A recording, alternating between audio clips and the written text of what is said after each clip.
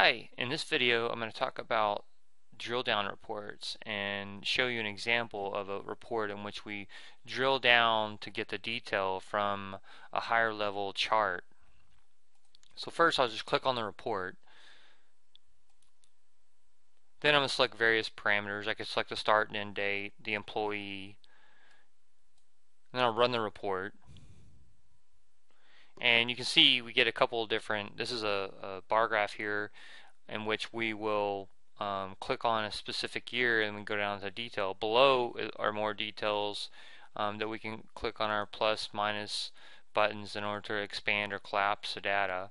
And if I double click on the year, it opens up a new report for that year and has all the detailed data.